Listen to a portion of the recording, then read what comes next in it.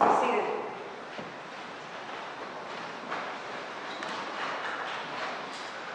So it is with those who store up treasures for themselves, but are not rich toward God.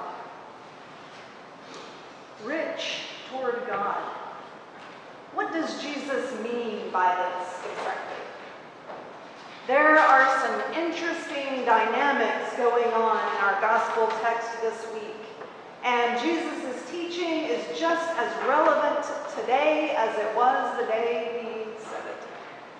Our passage from Luke 12 starts off with Jesus teaching to a crowd of thousands. Verse 1, a few verses before our text, says they are so many that they trample one another. I think that's an important detail. Huge numbers of people are coming to hear Jesus, but not everyone is treating each other with care and respect. Someone in the multitude asks Jesus if he will tell his brother to divide the family inheritance with him rather than keeping it all for himself. Friends, I really can't think of a more typical example of something with the power to divide families than an inheritance fight. It happened all the way back in Jesus' time, and it happens to many of us today. You may know people right now who become bitterly estranged over inheritance. It can tear people and families apart and waste valuable time that they could be spending together, wasted in anger and resentment.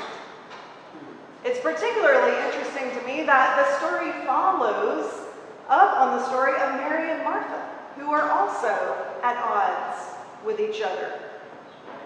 So Jesus' conversation with this man in the crowd about inheritance comes in this context of his teaching about the central importance of relationship with God and each other. In answering the man, Jesus warns the people to guard against all kinds of greed. He reassures them that despite whatever society says, their worth is not measured by worldly possessions. He tells them the story that we know of as the rich fool. These financial parables can sometimes be awkward for people. Talking about financial matters publicly can be difficult. But the fact is, Jesus spoke about money almost as much as he speaks about the kingdom of God. So if Jesus thinks it's that important, it's important. We can talk about it. The key to the whole thing is that money needs to be addressed in right relationship to God and each other. When we can do that, there's no need to be uncomfortable. We see what God values instead of what society values. When we do that, we see that everyone's gifts are important. In Jesus' parable, a rich man's land produced abundantly. The man wonders what he should do with all the excess. He decides to build larger barns for long-term storage so he can feel secure in his savings and relax and eat and drink and be merry. But Jesus goes on. God says to the man, "You fool, this very night your life is being demanded of you. And these things you have prepared, whose will they be?" So question, what is so terribly wrong with saving for a rainy day? What is so wrong with preparation and putting something by? Let's dig into this a little bit. Let's compare this parable with another familiar story about storing up grain. So you all remember the story of Joseph with the coat of many colors who gets sold into slavery by his brothers. He ends up in Egypt, and he has the gift of being able to interpret dreams. And when Pharaoh asked Joseph to interpret his dream about why the grain is drying up and the skinny cows are devouring the fat cows, you remember? Joseph foretells to the Pharaoh, 7 years of famine are on the way. They're following 7 years of plenty. So it goes, in Genesis chapter 41, we read, Joseph says, "Let them gather up all the food of these good years that are coming and lay up grain under the authority of Pharaoh for food in the cities, and let them keep it. That food shall be a reserve for the land against the 7 years of famine that are to befall the land of Egypt, so that the land may not perish through the famine." So isn't this an example of saving up food and storing it in barns for the future? Isn't this God's revelation to Joseph for security in years ahead? The difference in the stories goes back to relationship. Joseph directs the grain to be stored for the good of all the people. He's not storing up grain so that he and Pharaoh can rest and relax while everyone else goes hungry. He's storing it for the common good.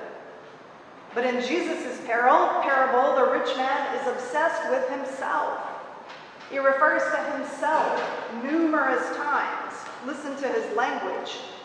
My crops, my barns, my grain, my goods, my soul.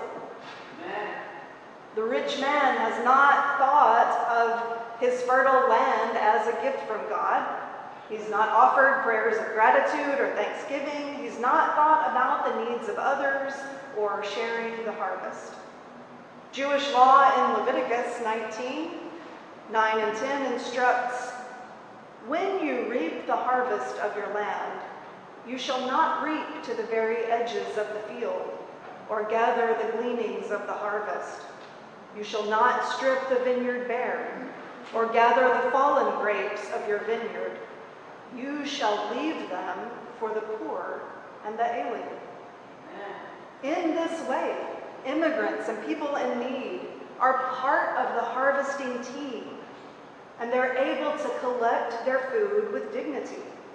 They're included in the social fabric of the community rather than left to fend for themselves. Yet the rich fool does not follow these teachings. He gathers all the abundant harvest for himself, leaving nothing behind. He thinks only of his own relaxation and feasting. The trouble is not that this man is rich. Money is a blessing when it is used properly.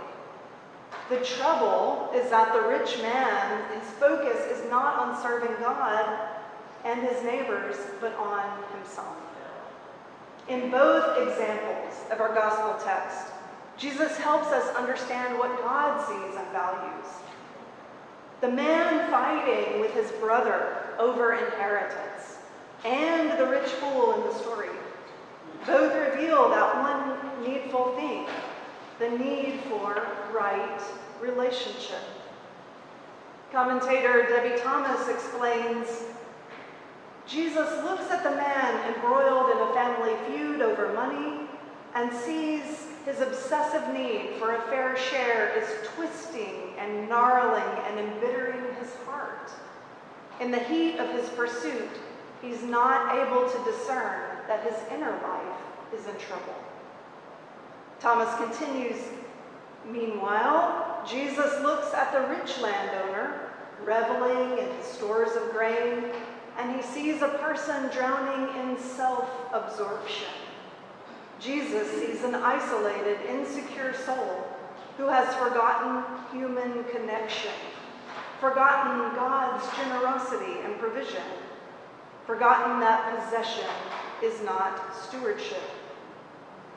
As we apply Jesus' teaching to our own time, as we're beginning to emerge from the pandemic, we find ourselves in such an exciting moment, a time of fresh, new starts, a new chapter of growth and renewal. And often it's at these times when distractions and divisions can spring up and try to hinder our efforts as the body of Christ. All of us have important gifts to offer. Some bring needed financial support. others spiritual gifts, others energy and joy. So what does it mean to be rich towards God? As the church, in this moment, may we carefully tend and nurture our relationships with God and each other.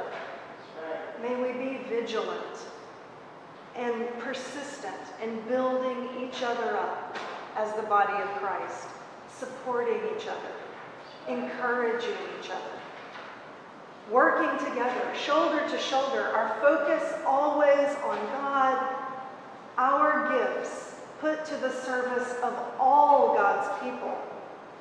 We will be fruitful.